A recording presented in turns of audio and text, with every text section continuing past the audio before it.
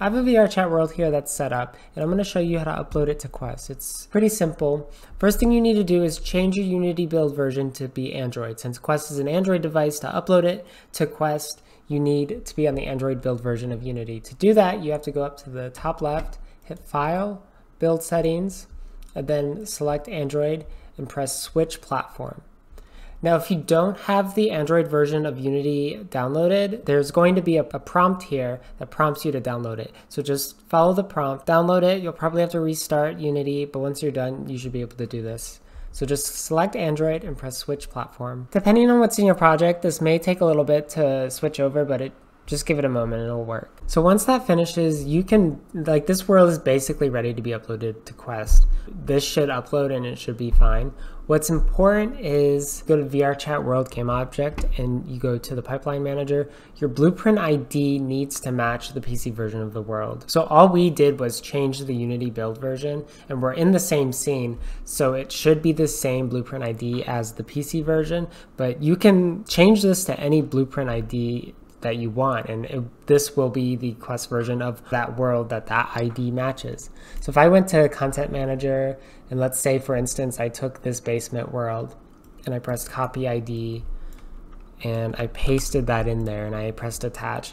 Now if I were to upload this would be the Quest version of this basement world, which means if you're on Quest, you'll end up seeing this attic world, and if you're on PC, you'll end up seeing the basement world. It wouldn't really make any sense, and things will be very broken. So let's go ahead and find the attic world, the right thing that we're supposed to do, and paste that in there.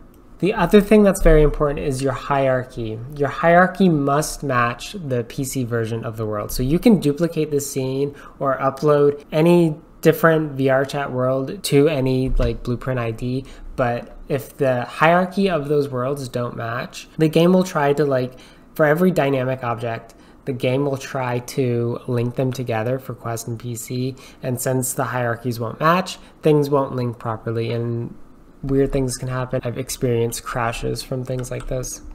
So that's important. But all we did was, we're in the same scene, we're not touching the Blueprint ID, and we switched to the Android build version of Unity. So this should all be ready to upload.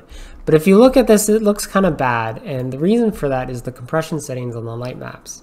So your light maps are basically textures that are kind of over all your meshes that allows the game to simulate light in there. You need to make sure your lights are baked for Android. Otherwise, you're going to have a very large performance drop on Quest if you don't have baked lights. So when you bake your lights, you'll get a bunch of light maps. And on Quest, because of the default compression on the light maps, it ends up looking very bad. So to fix that, you can find your light maps, which are usually in a folder next to your scene file.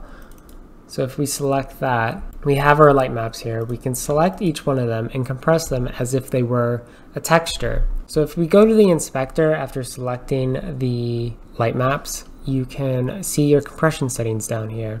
So basically, you'll have compression setting versions for every build version of Unity that you have installed. So for you, you'll probably see default, PC, and Android.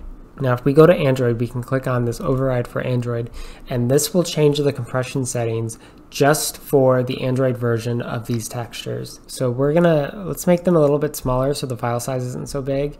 And what's important is changing the file format to RGBA compressed ASTC 4x4 block.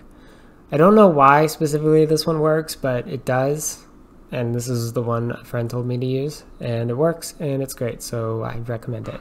So just press apply after you have all four selected.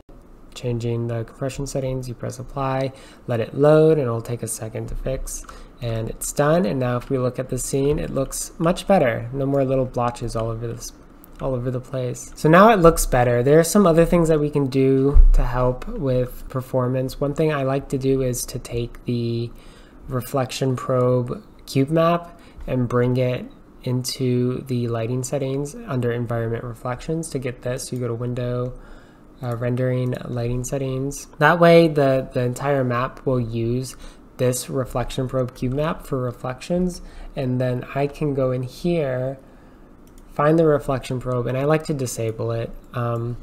I don't know if this step is completely necessary, but I like to do it, and I end up doing it on all my worlds. I always disable all the reflection probes except for one, for the one that's in the lighting settings here. Another thing you should do is disable your post-processing. Post-processing doesn't work on Quest, so there's no point in having it. Just disable it. Don't delete it, because when you go back to your PC version, you're going to want it there. Also, you need to make sure that the hierarchies still match, so you're not going to want to delete anything that's in your hierarchy. There is a upload limit for Quest on VRChat, which it's really high right now, so I can't imagine the vast majority of worlds are any bigger than this. The limit is 100 megabytes. If you are past that, one thing you can do is compress your textures, and all you have to do is find your textures, find the texture that you want to compress, select them and compress them on Android, just like we compressed the light maps. It's literally no different. And if you do that with all your textures, you know, depending on what's in your project, you can cut down some large file sizes from that. So yeah, this is basically done. It looks better. You know, in this specific example, there wasn't a lot going on in here, so it was probably going to run pretty smoothly anyways. Yeah, this should be a very functional Quest build. From just switching it to Android was enough to get this up there, and compressing light maps I think was the major thing in getting this one ready for Quest. And so just upload it like normal. If you go to your VRChat control panel, you'll see here I've got some warnings. These warnings are it's telling me that the shaders I'm using may not be compatible with Quest. To avoid this, you can use shaders that are compatible with Quest. I don't really feel like going through and fixing that, and in my experience, standard and Autodesk shaders look fine on Quest. I don't really have an issue with it. I also have a really bad habit of ignoring warnings in VRChat, so maybe don't listen to me. But yeah, this is ready to upload. Just press build and publish for Android, and as long as your blueprint ID matches the PC version of the world, everything should go fine. And I think that's it. I wanted to make this because every once in a while someone asks me how to upload a Quest, and I never have a good resource to send them, and now I do. So yeah, that's all I got. Bye.